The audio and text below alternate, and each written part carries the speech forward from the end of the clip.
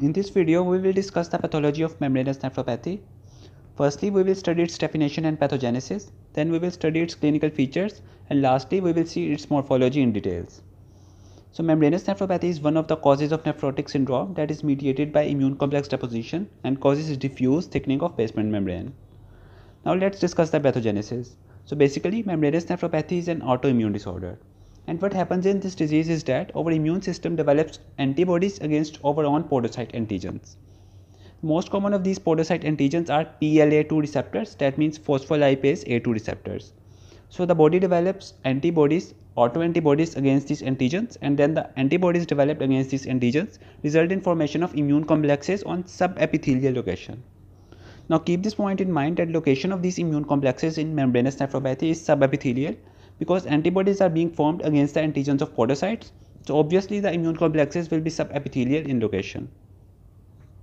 Now IgG antibodies that are a part of these immune complexes mediate the activation of complement system pathway. Now in membranous nephropathy, what happens is that this complement system leads to formation of a complex of complement proteins that is known as membrane attack complex. This membrane attack complex is composed of complement proteins C5 to C9. Now once this membrane attack complex is formed, it causes damage to podocytes, and this damage to podocytes lead to loss of food processes that is called effacement of food processes. And keep this point in mind that this membrane attack complex is specifically damaging podocytes because the immune complexes that were formed were subepithelial in location. So all of these is happening at the level of epithelial podocytes.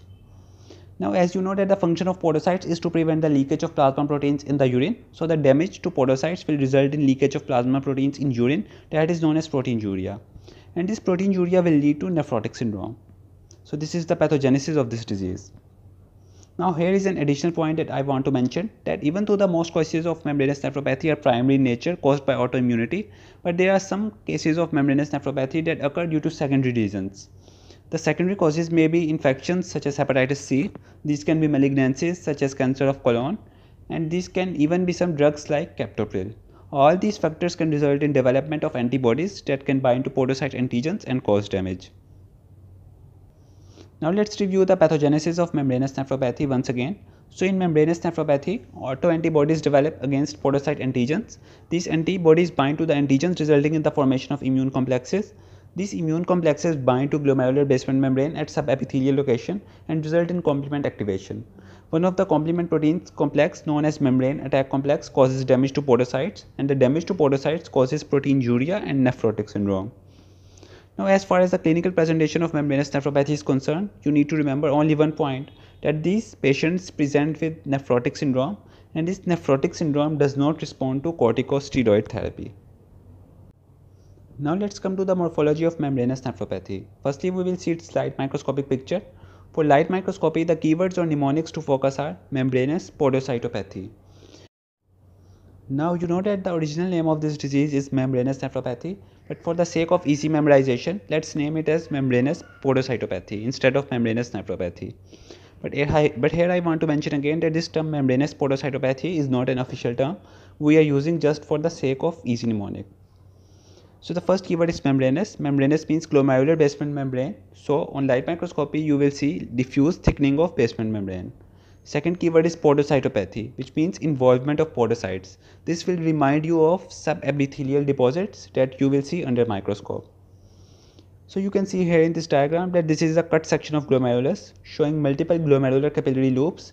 You can see that outside the glomerular capillary endothelial layer there is a thickened basement membrane, and on the outer aspect of thickened basement membrane there are these black colored subepithelial deposits. So you see thickened basement membrane with subepithelial deposits.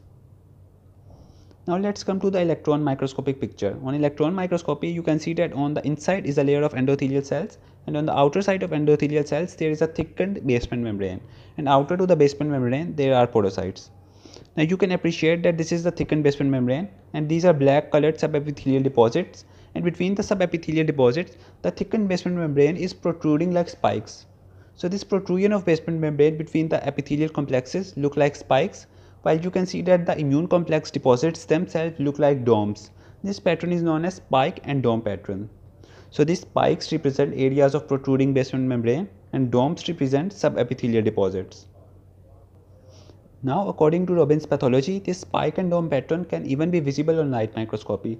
But if you see the diagram, then you will realize that it is difficult to appreciate this specific pattern on light microscopic picture because it does not provide such a large magnification of the glomerular capillary loops. Now, along with the subepithelial deposits, you will see that due to the podocytes injury, there will be flattening of food processes of podocytes. This is known as effacement of food processes. So on electron microscopy, you will see spike and dome pattern and you will see flattening of food processes of podocytes. Now as far as the immunofluorescence is concerned, you will see granular deposits of IgG and C3. Why IgG and C3? Because we studied in the pathogenesis of this disease that this disease was mediated by IgG containing immune complexes that result in the activation of complement system pathway. So you will see IgG and C3 on immunofluorescence staining.